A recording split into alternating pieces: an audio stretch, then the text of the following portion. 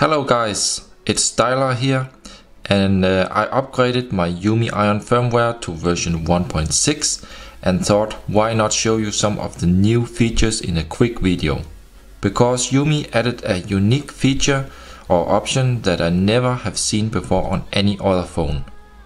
The highlight in this update is that you can now disable the on-screen software buttons and enable hardware buttons instead. This is great for all who don't like on-screen software buttons. I'm sure some will think that this is not possible, but in fact it is. I guess that the UMI IRON from the very beginning also had hidden hardware touch buttons, but just without any kind of backlight, so they would not be visible for the user.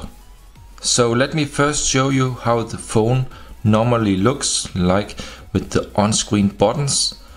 When we go into the settings and then scroll down to accessibility, we here also now find navigation bar. In here you can change the order of the menu and back buttons, but we also find something called keypad type, where you now can choose from virtual keypad or entity keypad.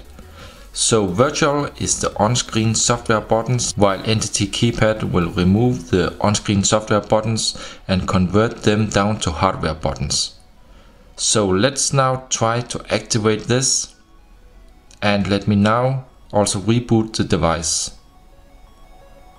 Okay, so now the phone has rebooted, and notice that the on-screen software buttons are completely gone now.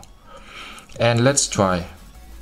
Yes, we now actually have hardware touch buttons here activated, just without any kind of backlight, but they are there and they can be used just fine. Another small feature is that you can also now swipe down anywhere on the home screen to open up the notification drawer, so you don't have to actually put your finger at the top of the screen. And in the quick toggles we have convenient features like an end all button and a shortcut to the battery saver.